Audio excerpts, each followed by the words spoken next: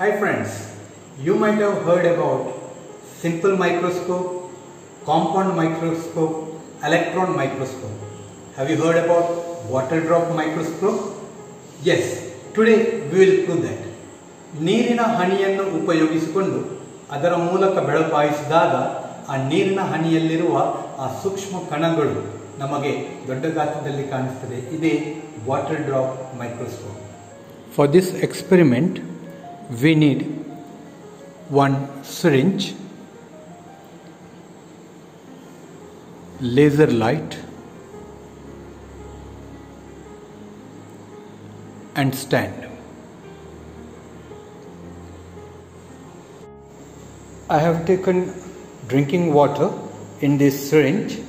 When laser light passes through the water drop, when it passes through the water drop, you can see the enlargement of that water drop on the wall.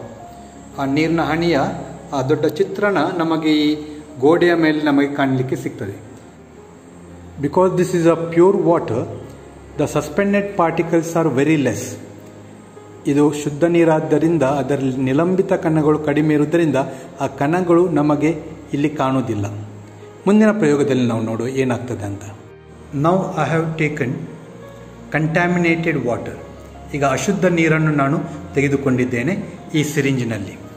ಈಗ ಇದರಲ್ಲಿ ಬೆಳಕು ಹಾಯಿಸಿದಾಗ ಹೇಗೆ ಕಾಣ್ತದೆ ಎಂಬುದನ್ನು ನಾವು ತಿಳಿದುಕೊಳ್ಳುವ. ಈ ನೀರಿನ ಹನಿಯಲ್ಲಿ ನಿಮಗೆ ಏನಾದರೂ ಕಾಣ್ತಿದೆಯಾ? ಖಂಡಿತ ಇಲ್ಲ. ಈಗ ಈ ನೀರಿನ ಹನಿಯಲ್ಲಿ ಎಷ್ಟೊಂದು ಕಣಗಳು, ಸಸ್ಪೆಂಡೆಡ್ ಪಾರ್ಟಿಕಲ್ಸ್, ನಿಲಂಬಿತ ಕಣಗಳು ಇದೆ ಎಂಬುದನ್ನು ನಾವು ನೋಡುವ. You can see lot of suspended particles are moving in that drop of water.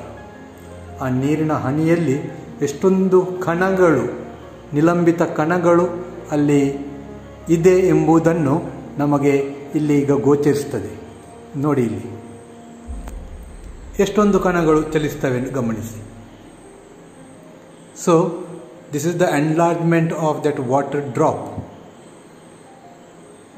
In a single water drop, you can see such a huge amount of suspended particles.